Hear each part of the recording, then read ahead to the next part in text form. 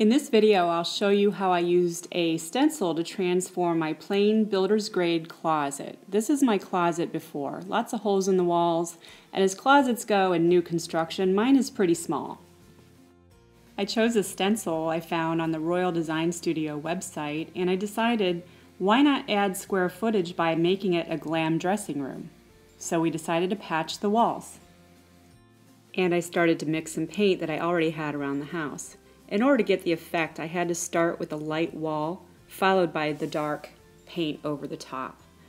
I wasn't quite liking the results, so I kept going back to my paint lab and adding some more shimmer, and this was the final result, not what I wanted. I was hoping for a little more texture and warmth on that light base coat. So instead of running to the paint store, I ran to the craft store and I picked up some Deco Art Champagne craft paint, of all things, applied it in a crosshatch pattern on the wall, and this finally gave me the result I was hoping for. Something that I would be covering up anyway with dark paint in a few minutes. Now this is the fun part. My stencil came with the ceiling stencil, as you see up top. I aligned it center, and I kept repeating the bigger pattern right and left until it was finished, using level to make sure I wasn't going up or downhill, and I would take the pattern all the way into the corner, and I'll show you how to do that in just a few minutes.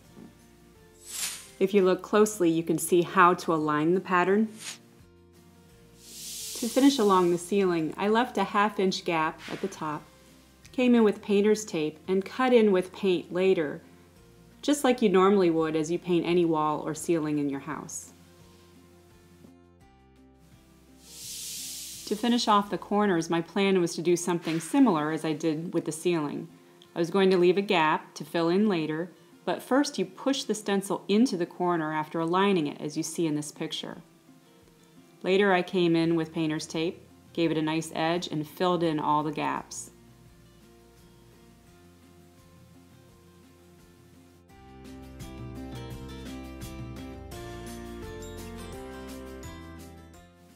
I love to repurpose items I already own, so I decided to snazzy this bench up a little bit and give it a new metallic patina.